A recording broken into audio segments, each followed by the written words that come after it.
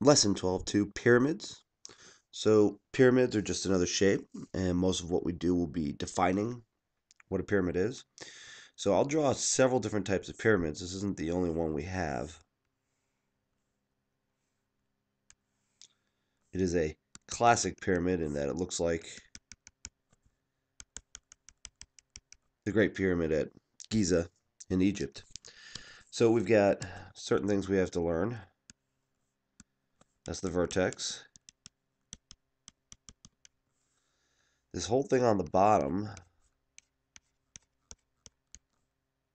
that's the base.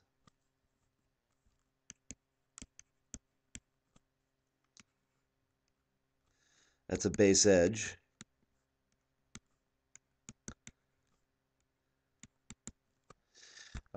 And then the hard part is the altitude down the middle. A lot of people have a lot of trouble with this. It's right at the center of the base and hits at a right angle, of course, and halfway along a base edge. We usually give this a letter O for the center of the base, and this red line is the height.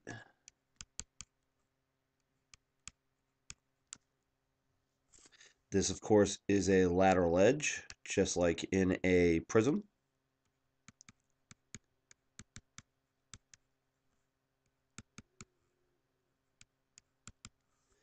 And try and do the back one. That, of course, is a lateral face.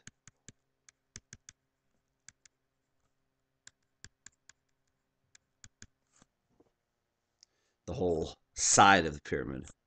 Now, a lot of people look at this and say, oh, that's an equilateral triangle. It's almost always an isosceles triangle. It's very rarely an equilateral triangle. And the base can be any kind of regular polygon, because that's what we're going to be dealing with. Regular pyramids is the primary one. So the base is a regular polygon, square.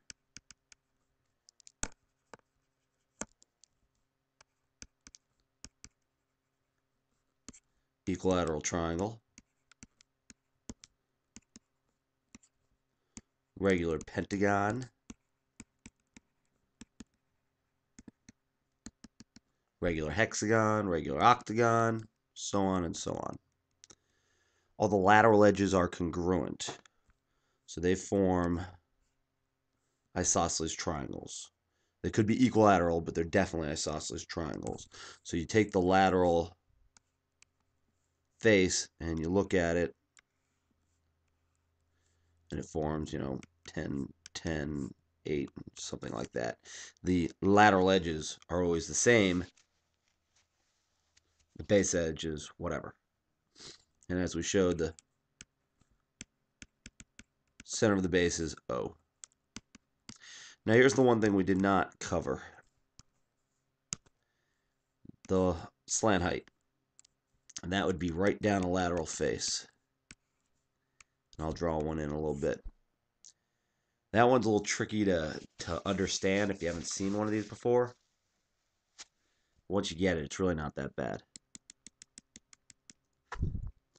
So now I'm going to make a challenging one to draw. I'm going to put an equilateral triangle for the base. I'm going to purposely draw it nice and tall and pointy.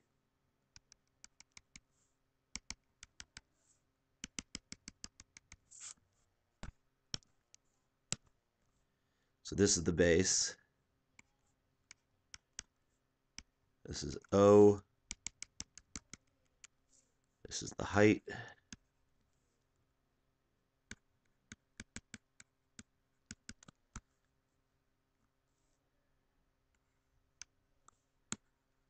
So on and so on. So let's give it some numbers.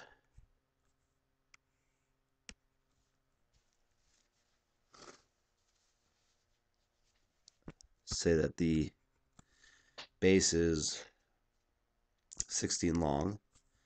And let's say the edge is 17 long. So let's draw a lateral face here.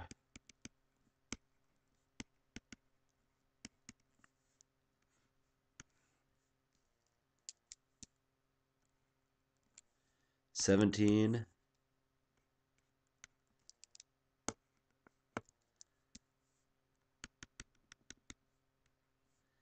8, and 8. That's 16 brought up over here.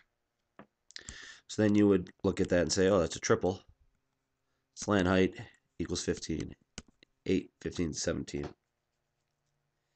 Then how would you figure out the height? Well, you've got to cut it down the middle. And this is extremely difficult conceptually. And we get our height here, our slant height here of 15. And then, in this case, we have an equilateral triangle down here on the bottom. So we'd look at this and say, well, that's 90, this is 8, this is 30 degrees. So if this is the long side, the short side is 8 root 3 over 3. And now we've got some really messy math to do. I need a little spot for it. We would have to say 8 root 3 over 3 squared plus h squared equals 15 squared. So you notice one of these was a nice clean triple. The other one was not. That's fairly typical. Happens a lot. So square this, we get 64 over 3 plus h squared equals 225. So h is square root, and I'm not going to do the math, 64 over 3. It'll usually be a slightly cleaner number, but you get the idea. When we get a equilateral triangle as a base, it makes life fairly complicated. If you're not freaked out yet, you should be. It's a lot of math, very challenging. You need to know all the previous stuff we've done, or else you're going to have a lot of problems with it. Now, how do we find the lateral area?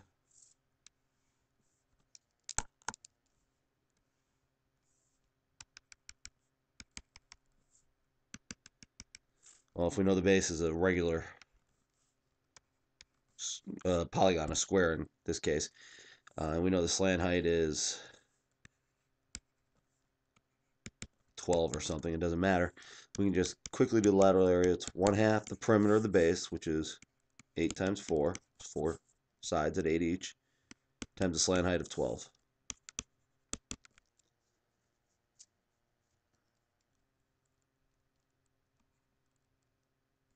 So 192 units squared.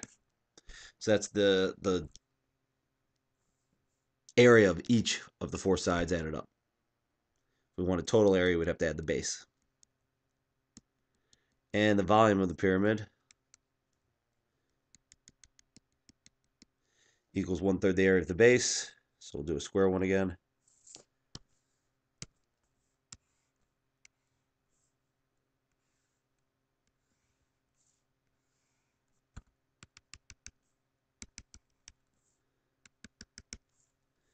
I draw a dotted line down the middle, and I say that's h, and it's 13.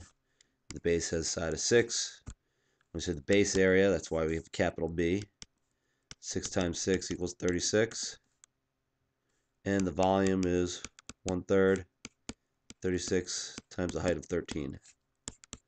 Volume equals 12 times 13.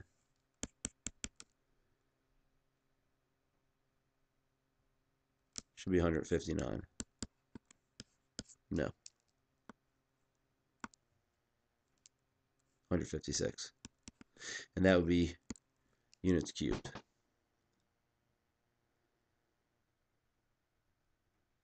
Yeah. So, some complicated math, conceptually fairly challenging. Get working on it, you'll be fine. Good luck.